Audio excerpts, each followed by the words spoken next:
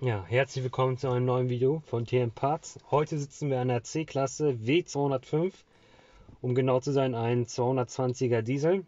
Es geht heute darum, den Service zu resetten. Wir haben jetzt den Ölwechsel gemacht. Alle Produkte findet ihr in der Videobeschreibung.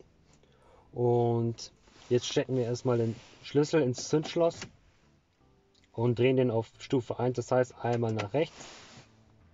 Nun ist es wichtig, dass wir den Kilometerstand anzeigen, dass wir diese Ansicht haben hier.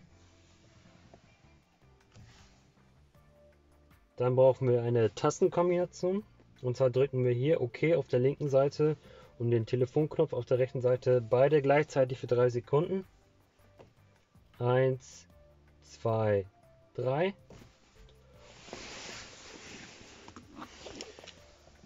Und dann kann man diese Ansicht hier sehen. Da gehen wir jetzt in Assist Plus, bestätigen mit OK.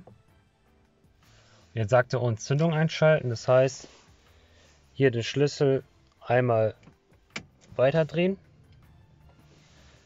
Und hier sehen wir auch, dass der Service seit 14 Tagen fällig ist. Das bestätigen wir.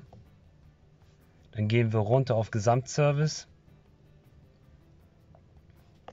und gehen nach unten auf Service bestätigen. Da wir hier das Long Life Öl genommen haben, nehmen wir das untere und bestätigen mit Ja. Einmal Bestätigung und der Gesamtservice wurde durchgeführt.